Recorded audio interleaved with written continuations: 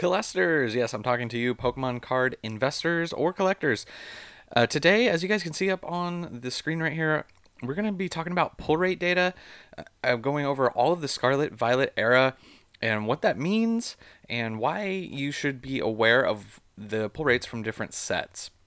So we're going to start obviously right away with Twilight Masquerade, the latest set that just launched. All these graphics are from TCGPlayer, and as you can see here, it says the data from over 8,000 Masquerade booster packs.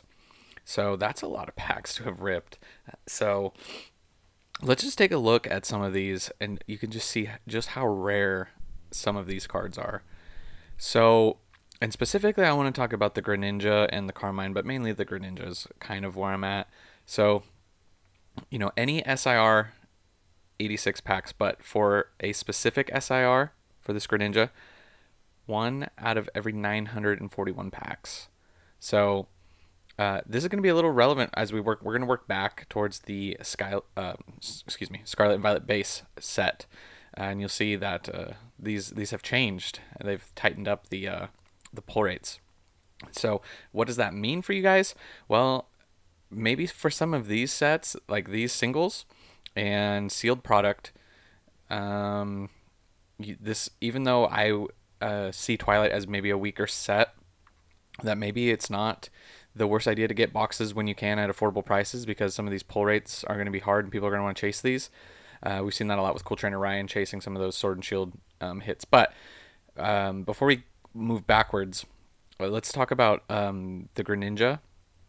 I did a live stream the other day and people were asking me about what my price prediction for the Greninja is. And that's really hard to do right off the bat. But I did want to address it and use an example. We'll use some temporal data here. But as you guys can see, this is just TCGPlayer. But when this card came out, when it first launched with the set, just the other day, 156 bucks, and now we're seeing 117. And there were a few sales. Look at this still says near mint. Oh, this is Japanese. So yeah, 120. I see this being a sub $100 card. I do think that this is obviously the best card in this set, and I do think that this artwork is stunning. But I could see this dropping down to sub 100 and then slowly dropping down to around 80-ish. That's not a for sure thing. That's just an estimate. But let's look at some of the cards from Temporal. You can see there's actually an interesting development going on just recently. This Iron Crown used to be the top card, but now Raging Bolt is the most expensive. I don't know if that's just a buyout, but let's just jump into it. So this is what happens, guys. You can see the chart here for the last 3 months. So this was around a $100 card, and now we're down into the 50s with last sold in the 40s. Let's just pull this up real quick. So near mint, 47, 44 bucks. Albeit this is not as nearly as popular of a Pokemon as Greninja. So keep that in mind, but you guys can see the percent drop here. So we'll look at the Raging Bolt. So this is what the Raging Bolt did. It was around 70, 76, and it tanked all the way down to 50.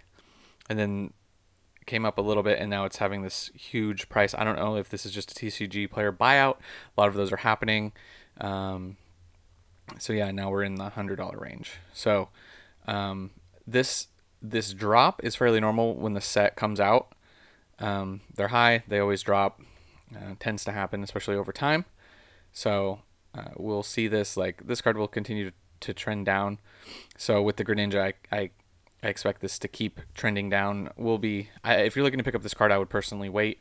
I don't think you can be rushing out to buy this card currently. So also we'll touch real quick. We'll look at the hyper rare. Any of these gold cards, 146 packs to pull one out of 879 to pull a specific card. You got your illustration rares, 1 out of 13 packs. And then you got your ultra rare numbers down here. I'm more interested in these top 3, but let's go one set back and let's look at Temporal. We can kind of come back and forth here. So let's see. This is pretty much, so we got 1 out of 86 for the SIRs, which is the same. The specific SIRs is a little bit more rare for Twilight, but and you got 1 out of, let's see, so 139 and 836. So fairly close on our gold hyper rares and our SIRs. And looks like the illustration rares pretty much the same. So they kept with the same more difficult pull rates as temporal. And then if we go back, so this is where I think we'll see a change here. Yeah, so this is pretty big as far as any SIR. We are in Paradox now. And yeah, so 1 out of 47 packs, you're going to get an SIR versus we're in the 80s here. So it's about, from Temporal on, Temporal and Twilight, it's twice as hard to pull an SIR, which is interesting. So keep that in mind. The IRs are, yeah, so to pull an IR, it's about the same, but for these specific IRs, it's actually harder for Paradox. And then the hyper rares are easier as well.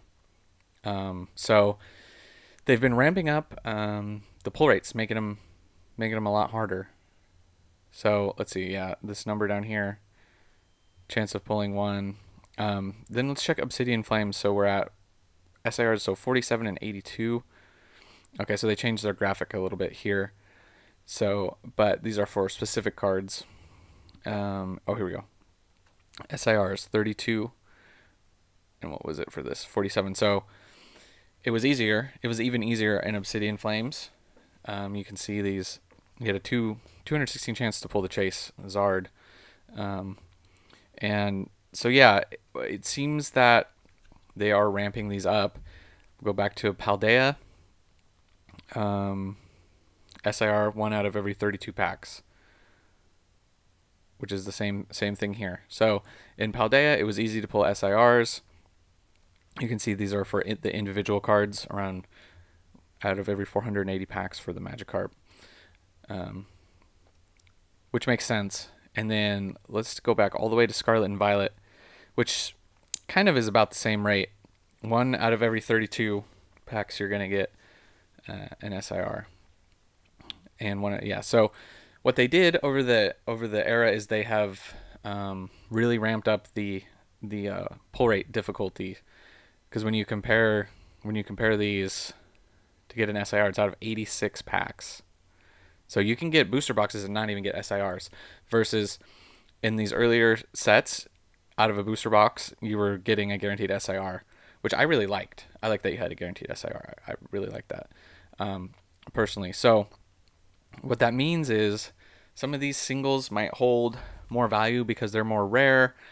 It's just, for me personally, I like looking at this and knowing that these sets are much harder to hit, and so maybe even though I'm not into Twilight Masquerade, I might pick up some boxes.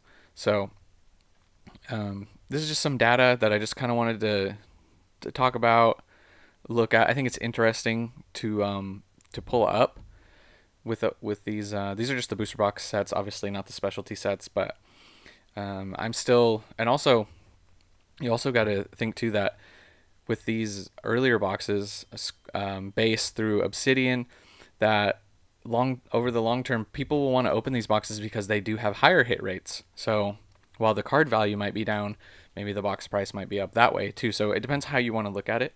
But because if you know, like, yeah, I mean, like I said, I like Scarlet and Violet base, so not everybody does. I like it a lot. But if you want to rip product and pull some hits, you got a much better chance with some of these earlier sets. So yeah, just wanted to bring that up, talk about pull rates for this new era.